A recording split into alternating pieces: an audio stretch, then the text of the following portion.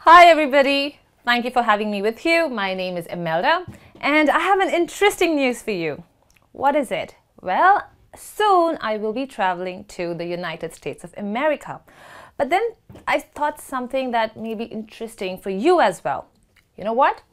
I often have trouble with pronouncing certain words when I am in the US because they pronounce it differently. So they have trouble understanding me and I have trouble understanding them. So I thought it would be a great idea where I can show you all the words and how they're pronounced differently in both the UK as well as the US.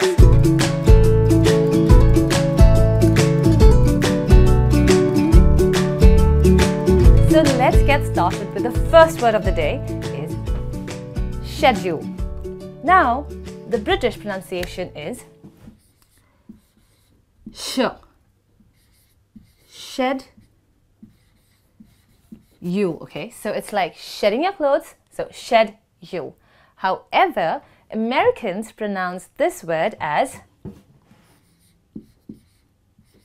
Sked-yul. So it is Shed-yul versus Sked-yul. The next word I have for you is often.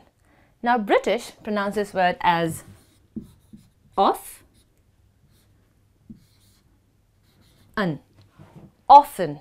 However, Americans, they stress on the T here and they pronounce this word as often.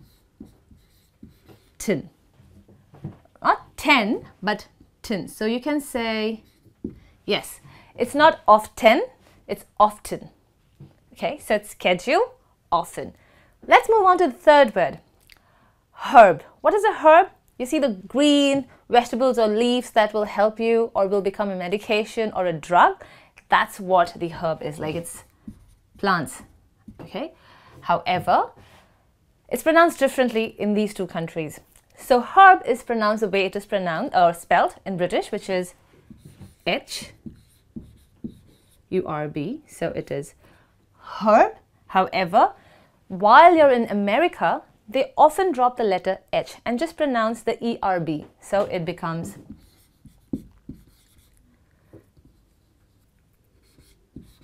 herb. Herb versus herb. Okay, is that clear? Sure. Now let's move on to the complicated ones. Is it privacy or is it privacy? Well, the British pronounce this word as Pri-vicy. However, the Americans stress on the I and they say Pri-vicy. So it's privacy and privacy. Similarly, vitamins versus Vite-mins. Vit-amins,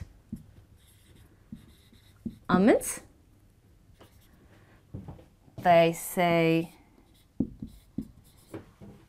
Vite-mins.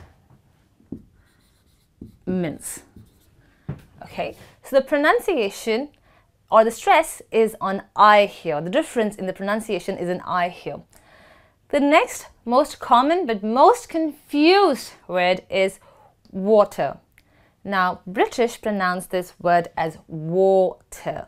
Water. Okay, so I'm going to write as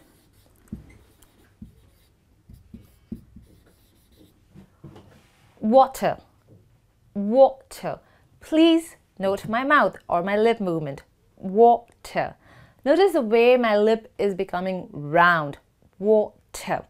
One thing that you may want to note is British usually do not pronounce the letter R in their words. Maybe it's park or water or car. They don't pronounce the R as much as the Americans do. So how do we change, or how does this word water changes into water? Let's look. Wa.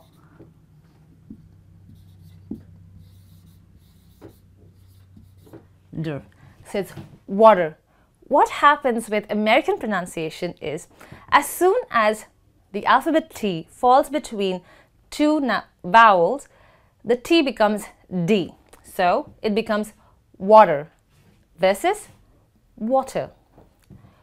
Water, water. So you see that you saw the difference? Great. Now let's move on to the next word, identify. Now British pronounce the way it is read or it is spelled. I-den-ify.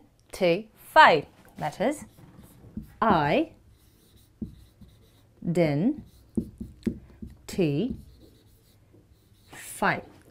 However, Americans, they usually do not pronounce the letter T. How would you pronounce the word then? It becomes I-den-ify. So it's identify versus identify. We need your identification. So that's how an American would ask your any identity proof. All right. So it's identify versus identify. Moving on to the next word is, can you help me pronounce it? Now some say it's garage, some say as garage. So garage is British. Gar-idge. Okay? Garage. It's the same as marriage or cartilage. The AJE becomes idge for British. However, the word garage is changed as garage.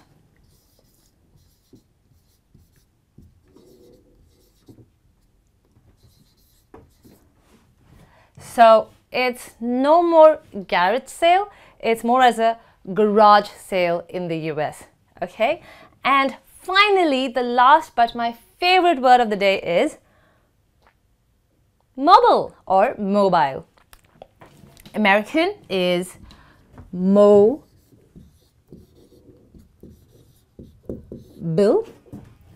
Some of the Americans don't pronounce the ill sound. Sometimes they pronounce it as ill. So you can either say mobile or mobile. However, our dear British friends pronounce it as mo. So the stress is in the I here. Mobile and mobile. So friends, you saw how different pronunciation or how different people pronounce the same words in the US or the UK. I hope you found this lesson extremely interesting as well as useful. I will be back with another one. Until then, see you. Goodbye. Hello. Yeah, hi. I would like to book tickets for 5 friends of mine and myself, and we are going from Amsterdam to Prague. That's right. Do you want to take down our names? Sure. My name is Emmelda. Oh, no, it doesn't start with A, it starts with E. Yes. And the next one I have is Kiara. Oh, no. Her name starts with CH. It does not start with K. You know what, ma'am? I may have to spell out my name using the international radio telephonic alphabets, but I'm gonna come back to you. All right, I'll call you in a while. Yeah, don't worry. No, it's okay, it's fine. All right, thanks, bye-bye. You see, friends, some of us have very beautiful names. However, some of our native English-speaking friends do not really know how to spell our names, as the names we spell or the names we have is different than theirs, and we use certain alphabets in a different way. So I'm going to walk you through the international radio telephonic alphabets. It's also used in many countries, in military, in navy, including the NASA. Now let's see how most people or most multinational companies who have call centers across the world, most airlines and most hotels across the world use these alphabets to spell out name. All right, so let's how to reduce redundancy in English. Let me tell you a story. Once upon a time, there was a king who used to be very harsh on his subjects. People could no longer stand his suppressive attitude. And there then came a wise man who, through the knowledge from his previous experience, overcame the king in 3 years' time. Nice story, isn't it? But did you notice something? That a lot of words in the story are not really necessary, as they don't really add any meaning to the story. For example, once upon a time there was a king.